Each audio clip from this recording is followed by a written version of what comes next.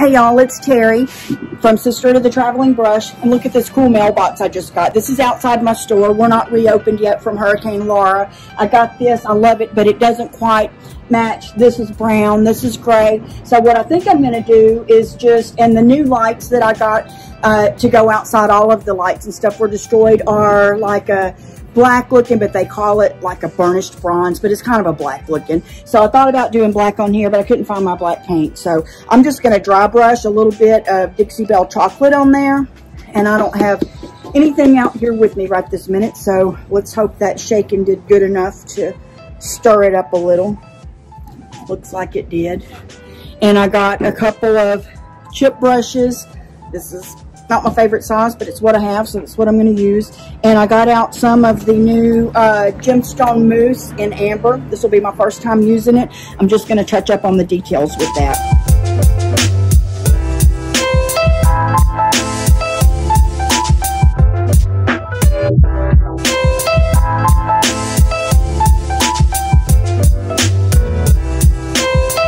I'm going to use this tiny little chip brush. Whenever you have a chip brush, always make sure to pull the extra bristles out. And with dry brushing, you don't want hardly any on here. I dipped it in probably more than I should have. Let's hope you can see.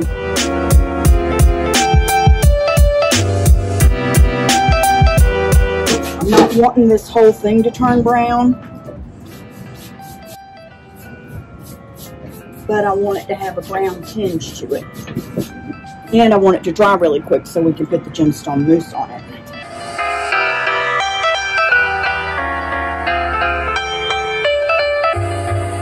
Make it look aged. I'm hoping the mailman will be proud of me. We haven't been able to get mail here since August. And this is November.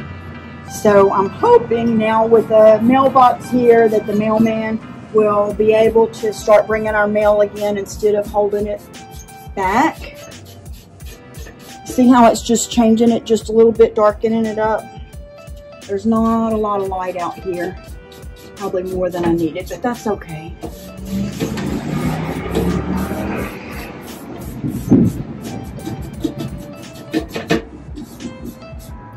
I kind of want all my brush strokes going in the same direction.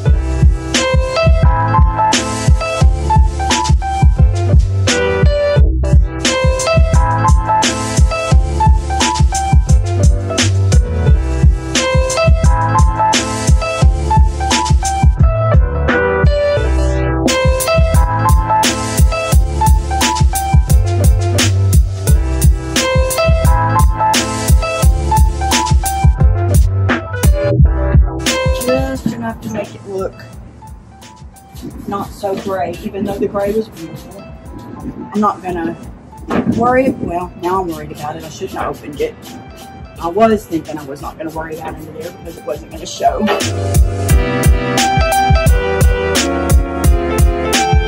So I think that it doesn't matter whenever you're putting your color on if it's a little heavier in one place than another, because we're wanting it to look time worn, like some of the paint has worn off and all of that. So that's about all. Get in there a little bit more. The brown I'm going to put on it, and we'll let some of the gray show through. Because I'm outside with nothing else, this is the new gemstone mousse in amber. I thought the amber was going to be the closest to a bronze looking. That's why I chose this one. Opening it here. There you go, all on my hands. So I'm going to try to put, let's see if you can see that, just the end of my brush in there.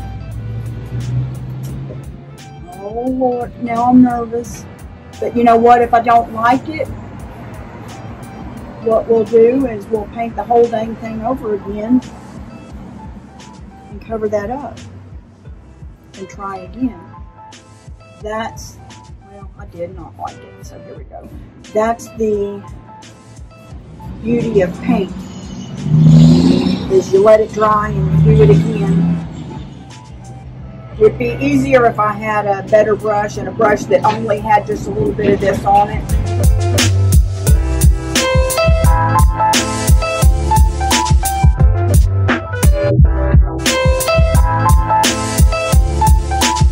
I like this so much that I'm going to put just a tad up here.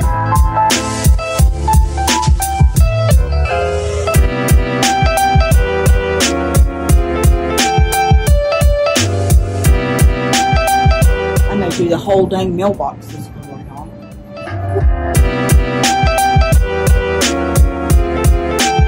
There it is on the details where I wanted it, but it doesn't look how I wanted, so here we go.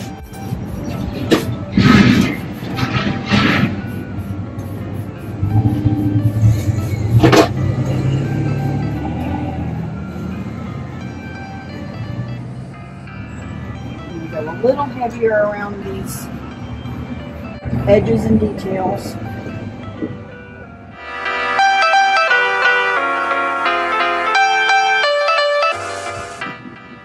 Gosh, I love this. I may do the, still come back and do the whole mailbox this color. The gemstone mousse doesn't have to have a sealer over it either, just like the rest of the Dixie Belle paint. You can come back, and I still may, and wax over anything you want to show more details. So we may come back and put some dark wax on here, but I do need to let the gemstone mousse dry before I do that.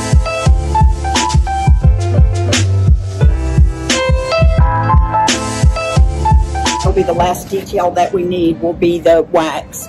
So cool. Hope you enjoy that. Try the gemstone mousse and send me pictures of your mailbox. Thanks. Bye.